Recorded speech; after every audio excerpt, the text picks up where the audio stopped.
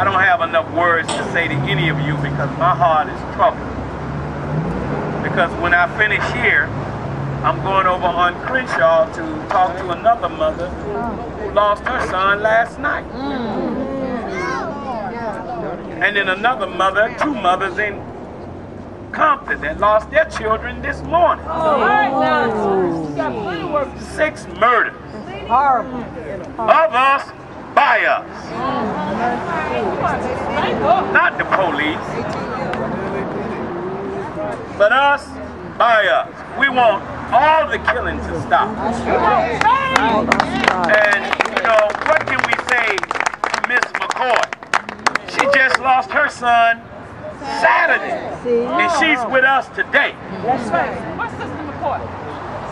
You know, and so therefore, if we are not as angry when we do it, then we are hypocrites. That's right. That's right. You know, not to the point to where, because these young folks in the street, we have let them down. Yes. They got guns. Speak. See? We've let them down. We have left the inner cities of America trying for a new way of life, but where are their examples? At the same time, I will never degrade the young brothers and sisters in the street with no guidance. They need guidance. But they don't need us to be in the church. They don't need us to be in meetings. We got to get in the street and talk to these young people. They are lost. They have no guidance.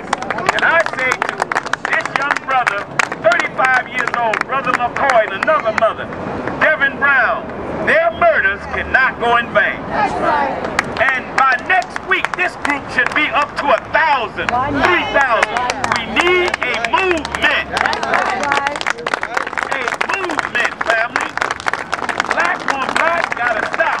Black on brown gotta stop. Brown on brown gotta stop. Two poor people have no reason to kill each other. What?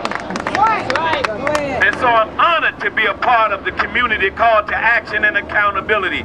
And tonight, we have to thank Pastor Logan for allowing us to meet at his church at Bethel AME. I mean, we really need to get that brother hands with Muslims, Christians, nationalists, revolutionaries, everybody, black, brown, it don't matter.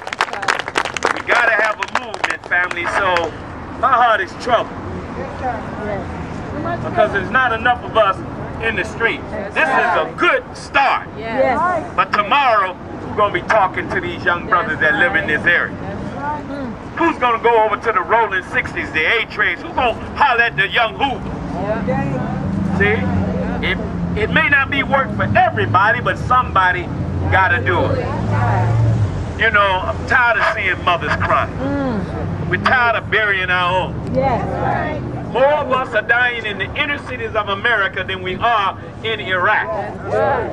And so therefore, I'm thankful to see the black, the brown, and this amount of people come out for Mrs. Cole, our grandmother. And we cannot let her death be in vain. It has to give movement to something. And we can't be the kind of leaders that the only reason we're going to come out is for some damn camera. That's right. This ain't about no camera. That's right. And it can't be no camera Negro leadership. That's right. It can't be no Kodak moment. Either you're going to be in the street every day with the camera. They never going to get the story right. And so on the 23rd, when Mayor Villaraigosa put his new commission together, then we need to be down there asking them, where's the results from Devin Brown? What is he going to do about bringing jobs to help us to go after these young people? That's right. Yes, sir. Oh, man, you got to be mad today. Yes, sir. But don't be ignorant in your anger. That's right. You got to be wise in your anger.